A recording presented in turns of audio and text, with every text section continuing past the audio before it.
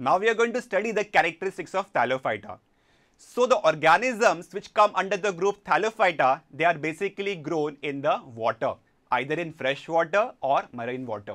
As you can see the green patch over here, they are nothing but algae. Now the color is green because of a pigment called as chlorophyll, which is present inside the spiral chloroplast. Now because of this chlorophyll, they can perform autotrophic mode of nutrition. That means they can synthesize their own organic food. But do you observe this image over here? Do you see any type of well-defined nucleus? Do you see well-defined cells? Do you see well-defined leaf or stem or roots? They do not possess well-defined stem, they do not possess well-defined leaf, neither the roots.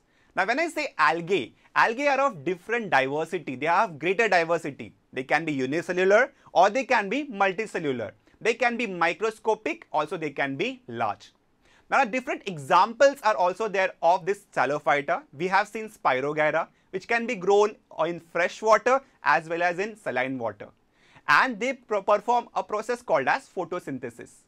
Now there are different types of fungi, but fungi does not possess a pigment called as chlorophyll, but they still come under Thallophyta. Now let us study how to write this point. The first point says that Thallophyta plants grows mainly in water. Second point says that the group of plant which do not have specific parts like root, stem, leaf, flower, but are autotrophic due to the presence of chlorophyll that is inside the chloroplast and are called as algae. Now algae shows greater diversity, that means there are different types. They can be unicellular or they can be multicellular or microscopic or they can be larger in size. That means you can see with your naked eyes.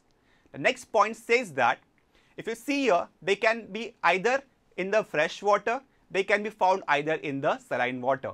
Now, various type of fungi like yeast and mold which do not possess chlorophyll, but still they are included in the group of Thallophyta. Now, let us see the example of Thallophyta. The first example is Spirogyra, second example is Ulothrix, third example is Alva. Now, how do you spell Spirogyra?